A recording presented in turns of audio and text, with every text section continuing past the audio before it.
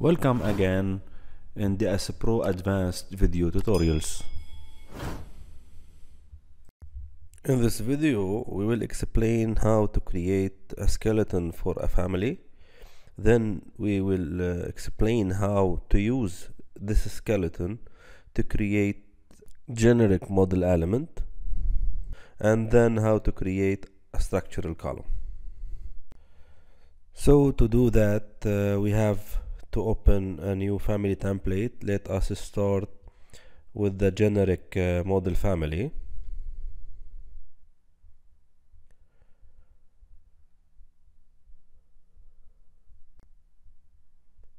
To create the skeleton of the family, we have to create or draw reference planes. So we draw this first reference plane, and we can make mirror for the second one, and same idea in the other direction. We can use now pick reference plane or pick line. Let the distance to be 1000 millimeter, and then we have to put the dimensions. We have to make them equidistant for both directions. After putting these dimensions, we select one of them and we assign a parameter. We can use instance or type parameter. We can decide which one you want to use. Let it be A, and you assign another parameter for the second one, and we will name it B. Then we can go to test this family from this palette. We can change the parameter and then press apply. And now we will add some lines and we will make a smart family. We will draw these lines on the skeleton. We will draw a rectangle. Then we have to lock all these lines with the skeleton or with the reference planes. If we go to test it again, we will see that these lines will follow the parameters. We have to make these dimensions equidistant. So then we will test it. Let it be, for example, 1500. You can see that the lines will follow the reference planes. Now I will draw a circle. There is a trick here. To draw a circle and to align it with the skeleton, we have to select it and switch on the center from the properties palette. Then we can align this circle with the center of this family and lock. Select the circle or go and draw a diameter. Then we can select this diameter and we can assign a parameter. Let it be, for example, C, and OK. Let us test it. Then apply. So it's working. Now what I want to do, I will put a formula in this family. Let the C is equal to A and apply. So when we modify the value of A, the value of C will be modified accordingly, and we can change B also.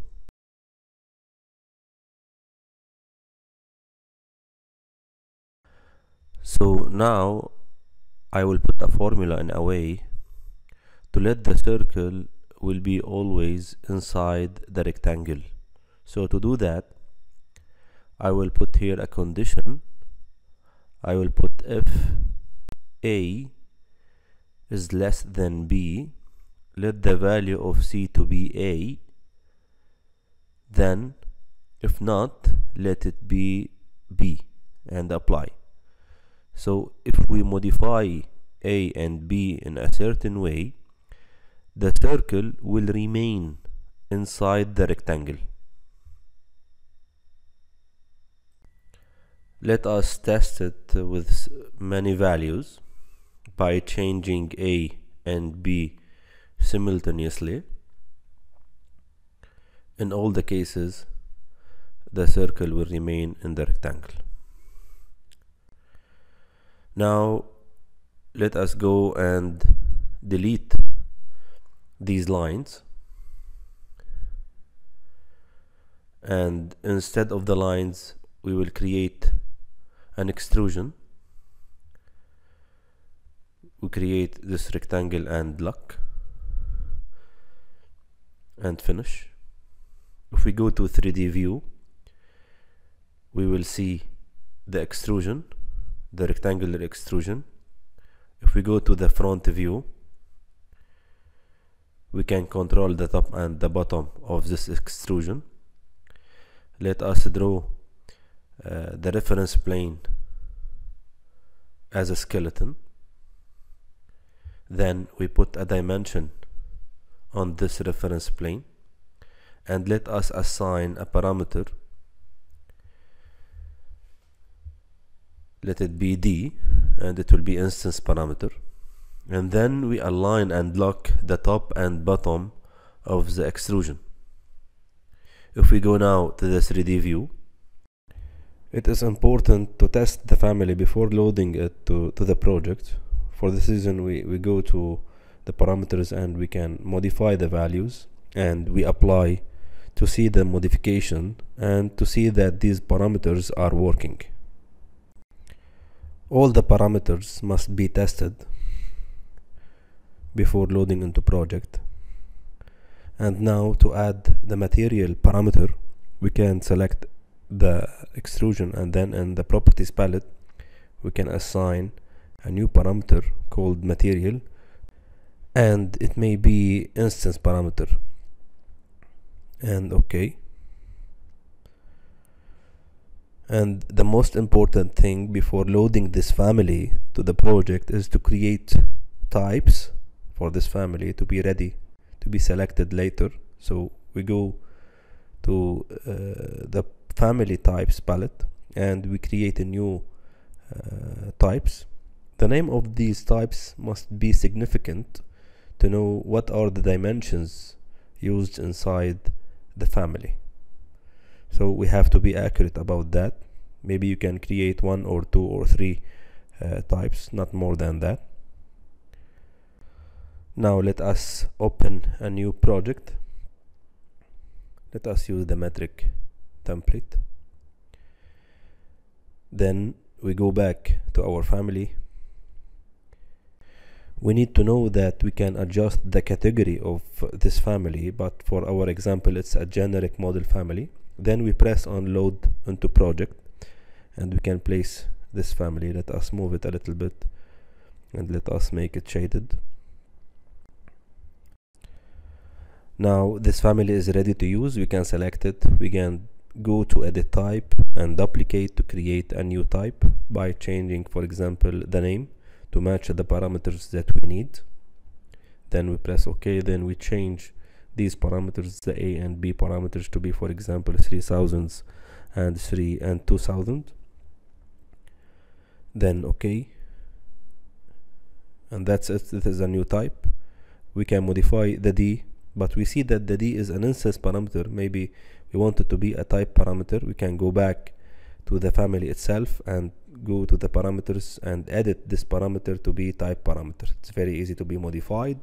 Then we can load it again and overwrite to the project. So when we select it, you can find that the third parameter, which is D, is a type parameter now. We can change it as we like. And in this way, from the type selector, you can select the type that you want to use. Now we will go to create a new family, which is a structural column family. We have to go to the family templates to use the structural column template. As you see, you will find that the skeleton of this family is ready. All what you need is to go to create the extrusion and lock, then finish. And similar to the previous family, we have to go to the front elevation and we can align the top and bottom of this extrusion. with the existing levels and lock. We can make the 3D view as shaded. We can modify if we need the names of these parameters by going to the family types. Just by editing these parameters, we can make, for example, the first one to be A and the second one to be big B, capital letter B. Okay, and okay. In order to have a material type, we can select the material and we can assign the existing structural material. And now we can create new types as we did in the previous family. Let the name to be, for example, C400 by 600, and we can modify the parameters to match the name. Let us create a new type to have several types in the same family. Let us name it to be C800 by 500, and okay, then we can adjust the parameters to be 800 and 500 millimeters and apply. Then we can load it to our project and we can place this column. I have for you an advice: it's better to save this family, but we didn't do that for now. It's okay. Just place the column, select it, and you can modify its type from the type selector. So the advanced thing in the column or the structural column is that the top of the element is attached to the top level. So when we modify the level, it will be modified automatically. So we can assign the structural material also. Let it be, for example, I don't know, I will make it wood just to show you how to change it. For sure you can select concrete.